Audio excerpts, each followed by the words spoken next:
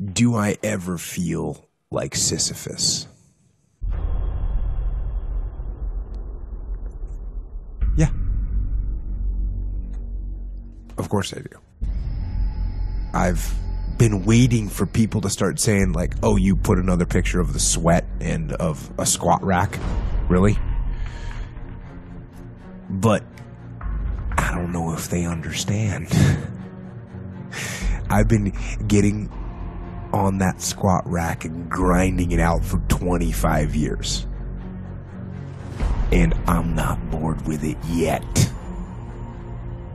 It might seem like that's an unwinnable battle, but really, to me, it's not about winning. It's the battle itself.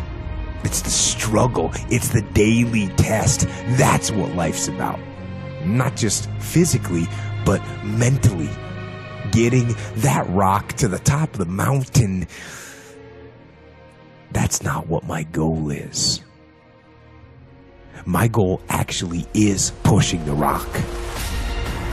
Because pushing the rock, that pushes me. That makes me tougher. That makes me harder, mentally and physically. It gives me much more than I give it. I want to struggle. I want to grind and claw and scratch, and I want to dig in and I want to push. And I don't want it to end. If I ever got the rock to the top of the mountain and it stayed there, I'd push it back down myself. I don't want to rest, and I don't want to coast, and I don't want to reach a point in my life where I say, that's it. I've done enough. I'm not going to give anymore. I'm not going to push anymore. No. That relentless cycle of day-to-day challenges, they aren't maddening to me. They don't frustrate me. They inspire me. Inspire me to drive and push more and to push harder. That's what that rock does to me. So I say, dig in and get to pushing. The path. The warpath. A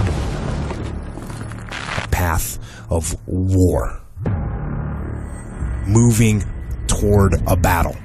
A fight towards war. The actual war against our nation's enemies, or the war against my own weaknesses. Preparing and sharpening my sword and honing my skills and maintaining the unmitigated daily discipline in all things. Where does it lead? It can lead to war, and that's fine. In fact, I am waiting, and I am ready. Because the warpath is a war against weakness, and so it leads to strength. It's a war against ignorance, and so it leads to knowledge. It's a war against confusion, and so it delivers understanding.